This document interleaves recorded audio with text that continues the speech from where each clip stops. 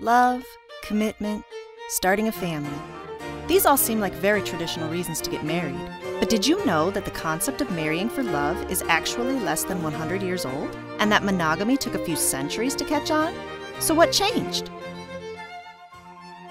Marriage is what brings us together today.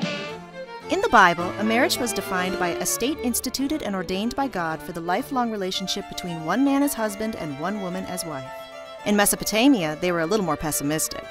They compared marriage to slavery, and in 400 AD, many church officials actually opposed marriage, describing it as bondage. Definitions may have differed, but most civilizations agreed that love shouldn't be involved at all. In ancient Rome, it was believed to be inappropriate for husbands and wives to be in love. The philosopher Seneca said that there was nothing more impure than a man loving his wife like a mistress. Marriage was more often a bargaining tool for families to get what they needed, like land or other resources. Daughters as young as 7 could be given away by their fathers, until the 13th century when Pope Alexander IV changed the laws and made marriage a sacrament between two people by taking it out of the hands of parents and putting it into the hands of the two participating, and mostly willing parties. It wasn't until the 1920s that people started marrying for love en masse, coining the term love marriage. We're getting married. Who is getting married? You and I are getting married. Yes. We are. But marriage has always meant a long-term monogamous commitment, right? In biblical times, not only was polygamy not illegal, it was considered a man's right to have multiple wives and mistresses. For example, Abraham had 2 wives and a concubine, Caleb had 5, Moses a mere 2, but King Solomon had over 1,000, though 300 were considered to be concubines. Arise, my wives, and hear the will of Manos. Monogamy is actually a relatively new Western invention. But what isn't new? Divorce.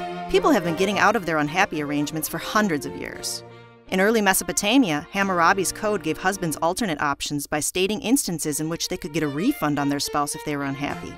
My heart belongs to you, but I will marry Wessex a week from Saturday. Is she fertile? She will breed. If she do not, send her back. Both the Greeks and the Romans allowed divorce as well.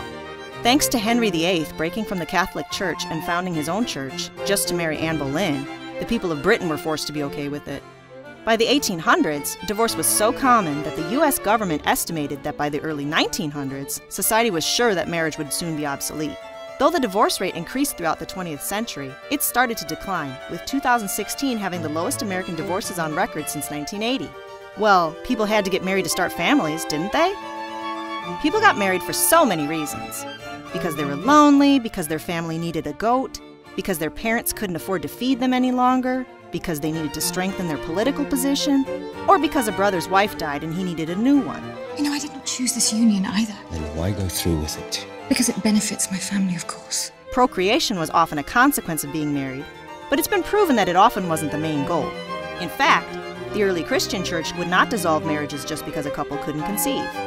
Traditional marriage hardly sounds ideal, and for the most part, it has changed for the better, especially because women didn't have any rights. During American colonial times, William Blackstone stated that the very existence of a woman is suspended during a marriage, and that she ceased to exist as a person without thought or voice. Since a wife was considered her husband's possession, he could do what he saw fit with her. This often involved keeping her in line through physical means.